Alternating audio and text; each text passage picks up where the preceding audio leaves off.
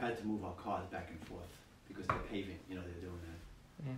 And it's essential because there was a drainage caved in. Yeah, I saw your notice. Replace that. It was a serious liability waiting to happen.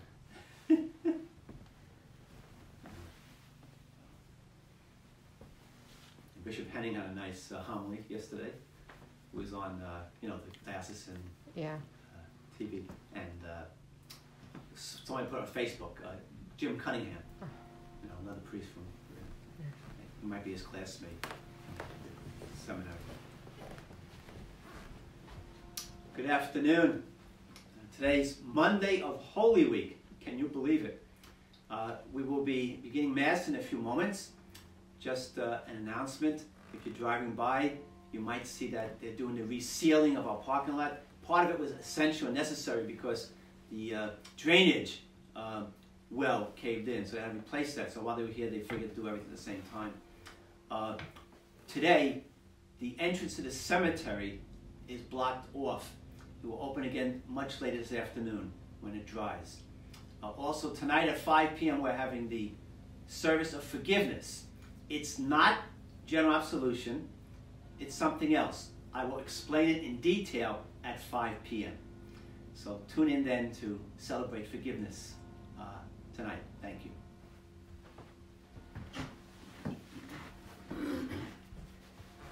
In the name of the Father, and of the Son, and of the Holy Spirit. Amen. The grace of our Lord Jesus Christ, and the love of God, and the communion of the Holy Spirit be with you all. And with your spirit. Once again, we come together to celebrate the Eucharist in these difficult times. And again, we ask the Lord to bless us, to bless our world, help those who are suffering because of the epidemic that's going around. We ask the Lord to pardon us for our failings and for any lack of kindness or consideration that we've been showing. Lord, have mercy. Lord, have mercy. Christ, have mercy. Christ, have mercy. Lord, have mercy. Lord, have mercy. May Almighty God have mercy on us, forgive us our sins, and bring us to everlasting life. Amen. Let us pray.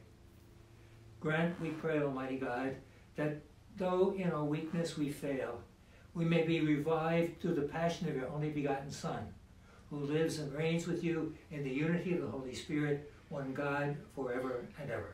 Amen. A reading from the book of the prophet Isaiah. Here is my servant, whom I uphold, my chosen one, with whom I am pleased, upon whom I have put my spirit. He shall bring forth justice to the nations, not crying out, not shouting, not making his voice heard in the street. A bruised reed he shall not break, and a smoldering wick he shall not quench, until he establishes justice on the earth. The coastlands will wait for his teaching. Thus says God the Lord, who created the heavens and stretched them out, who spreads out the earth with its crops, who gives breath to its people and spirit to those who walk on it. I, the Lord, have called you for the victory of justice. I have grasped you by the hand. I formed you and set you as a covenant of the people, a light for the nations, to open the eyes of the blind, to bring out prisoners from confinement, and from the dungeon those who live in darkness. The word of the Lord. Thanks be to God.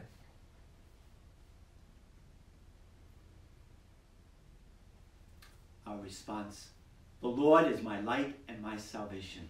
The Lord is my light and my salvation. The Lord is my light and my salvation. Whom should I fear?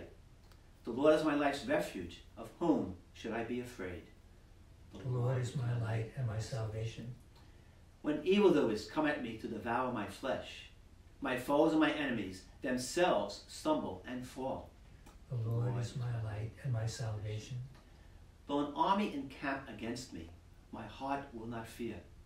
Though war be waged upon me, even then will I trust. The Lord is my light and my salvation. I believe that I shall see the bounty of the Lord in the land of the living. Wait for the Lord with courage.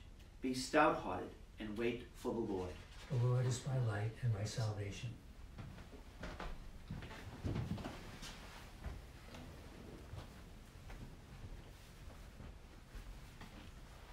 The Lord be with you. And with your spirit. A reading from the Holy Gospel according to John. Glory to you, Lord. 6 days before Passover, Jesus came to Bethany, where Lazarus was, whom Jesus had raised from the dead. They gave a dinner for him there, and Martha served, while Lazarus was one of those reclining at table with him. Mary took a liter of costly perfumed oil made from genuine aromatic nard, and anointed the feet of Jesus and dried them with her hair. The house was filled with the fragrance of the oil. Then Judas Iscariot, one of his disciples, and the one who would betray him, said, "Why was this oil not sold for 300 days' wages and given to the poor?" He said this not because he cared about the poor, but because he was a thief and held the money bag and used to steal the contributions. So Jesus said, "Leave her alone. Let her keep this for the day of my burial. You always have the poor with you, but you do not always have me." The large crowd of the Jews found out that he was there and came not only because of him, but also to see Lazarus, whom he had raised from the dead. And the chief priests plotted to kill Lazarus too, because many of the Jews were turning away and believing in Jesus because of him. The Gospel of the Lord. Praise to you, Lord Jesus Christ. This week, 4 of the first readings are going to be remarkable passages. They come from a prophet who lived perhaps 520 years from Jesus. But as you listen to them during the week, you discover that the Christians grasp these passages as talking about Jesus and who he was and what he came into the world for. So we begin today with the first of those passages. They're called the Songs of the Suffering Servant, because the person that the prophet is talking about is called the servant of God. So the first passage talks about how God chose this person, this servant, and sent him into the world, that he was to be a light to the people, bring light to the nations, bring justice to the world, and that he would do it in a way that was humble and gentle and kind. And in the gospel, we have an example of Jesus showing the light. First of all, the light is there because one of the great signs that he did to raise Lazarus from the dead, it's all about being in the home of Lazarus, and the light that Jesus showed about who he was and where he came from by raising Lazarus from the dead. But there's also the simple story of Judas and the oil that Mary poured on the feet of Jesus. And while absolutely essential, caring for the poor, that maybe in this occasion, this was really a preparation for Jesus' death, and so Mary should not be criticized for not selling the oil and using it for the poor. And so we wonder, in what way is Jesus showing the light for us today? As we go through the things we're going through, there's certainly lots of stuff in our world. Where is the light shining for us? Maybe it's to look at our world and to see, well, we put a lot of trust in it, but we see how fragile it is. How it's not only sickness and health, but the collapse of economic institutions, the loss of jobs, and all these things. All of these things are essential for our lives, but maybe the light is telling us to remember that there's something more, something beyond this, something that we're called to live in this world, but the light shows us of how we to live, trusting in something greater, and that is God's presence and God's love among us.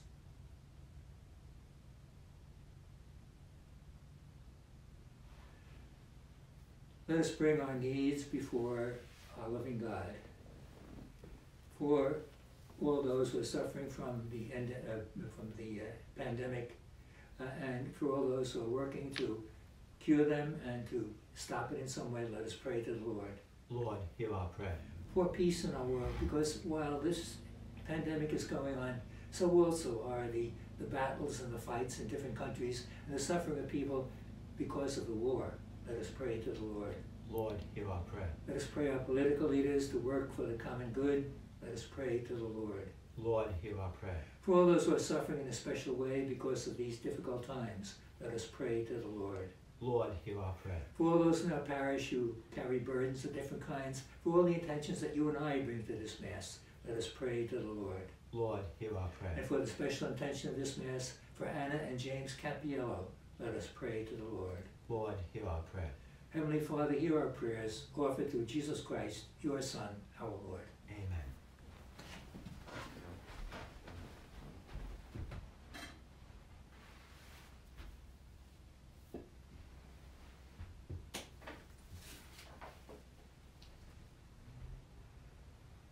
Blessed are you, Lord God of all creation, for through your goodness we have received the bread we offer you, fruit of the earth and work of human hands. It will become for us the bread of life. Blessed be God forever.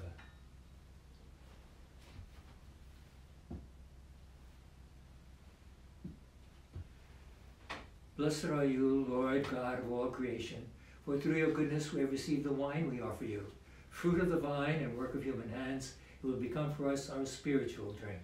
Blessed be God forever.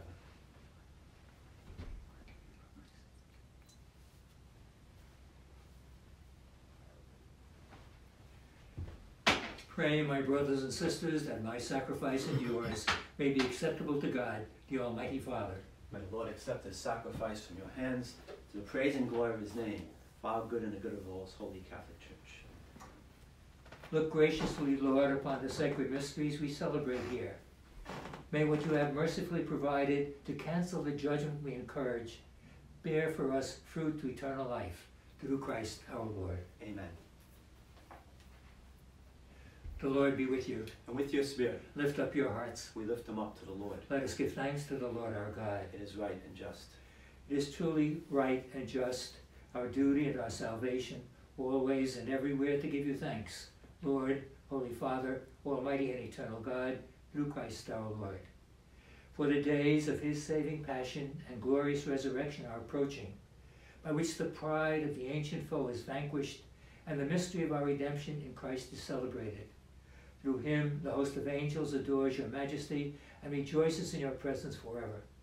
May our voices, we pray, join with theirs in one chorus of exultant praise as we acclaim, Holy, holy, holy, holy, Lord God of hosts. Heaven and earth are full of your glory. Hosanna in the highest.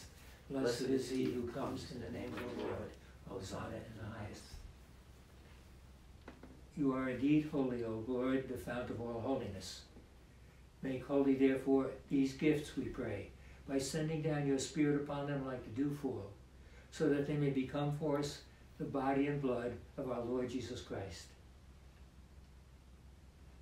At the time he was betrayed and entered willingly into his passion, he took bread, giving thanks, broke it, and gave it to his disciples, saying, "Take this, all of you, and eat of it, for this is my body, which will be given up for you."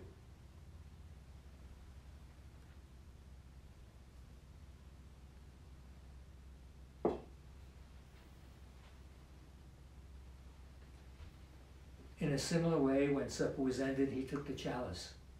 Once more giving thanks, he gave it to his disciples, saying, "Take this, all of you, and drink from it. For this is the cup of my blood, the blood of the new and eternal covenant, which will be poured out for you and for many for the forgiveness of sins. Do this in memory of me."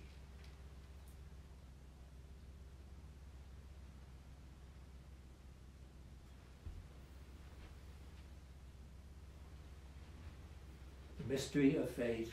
When we eat this bread and drink this cup, we proclaim your death, O Lord, until you come again. Therefore, as we celebrate the memorial of his death and resurrection, we offer you, Lord, the bread of life, the chalice of salvation, giving thanks that you have held us worthy to be in your presence and minister to you. Humbly we pray that, partaking of the body and blood of Christ, we may be gathered into one by the Holy Spirit.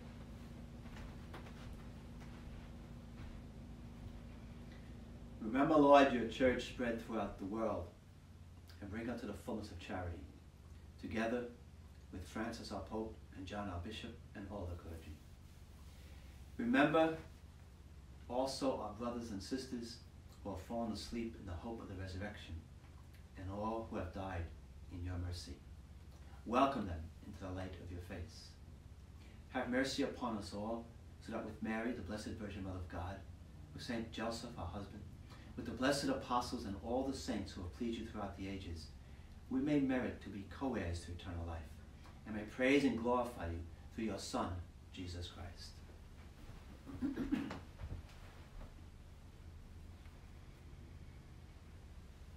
Through him, and with him, and in him, O God, Almighty Father, in the unity of the Holy Spirit, all glory and honor is yours, forever and ever. Amen.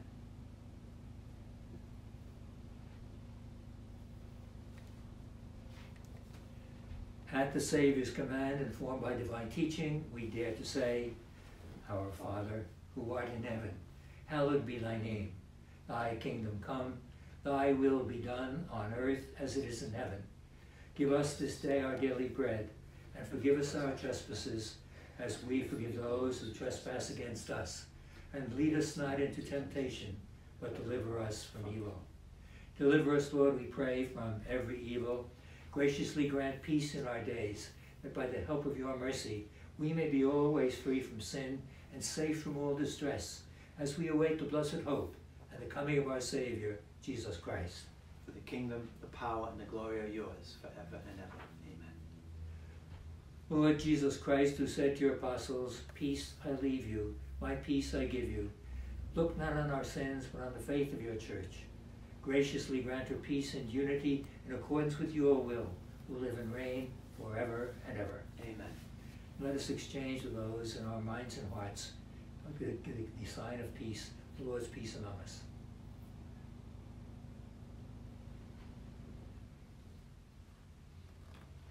Lamb of God, you take away the sin of the world, have mercy on us.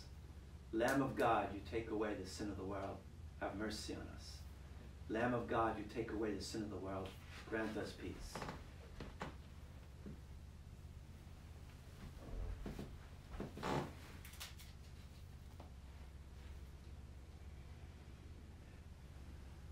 Behold the Lamb of God.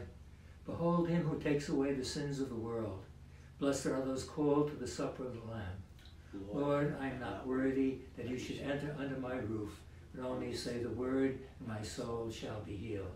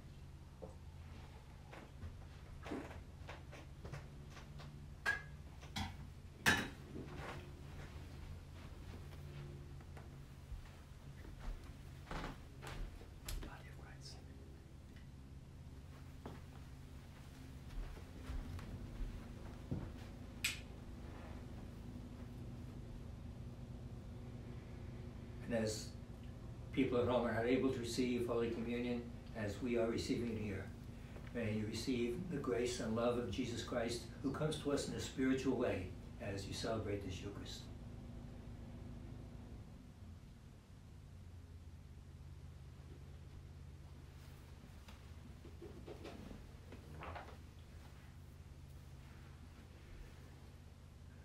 Let us pray.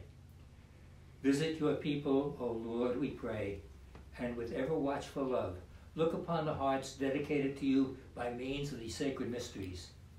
Under your protection, may we keep safe this remedy of eternal salvation, which by your mercy we have received through Christ our Lord. Amen. Let us bow our heads and pray for God's blessing. May your protection, Lord, we pray, defend the humble. May it keep ever safe those who trust in your mercy, that they may celebrate the Paschal festivities, not only with bodily observance, but above all with purity of mind, through Christ our Lord. Amen. The Lord be with you. And with your spirit. May Almighty God bless you, the Father, the Son, and the Holy Spirit. Amen. Our Mass is ended. Let us go in the peace of Jesus Christ. Thanks be to God. Yes.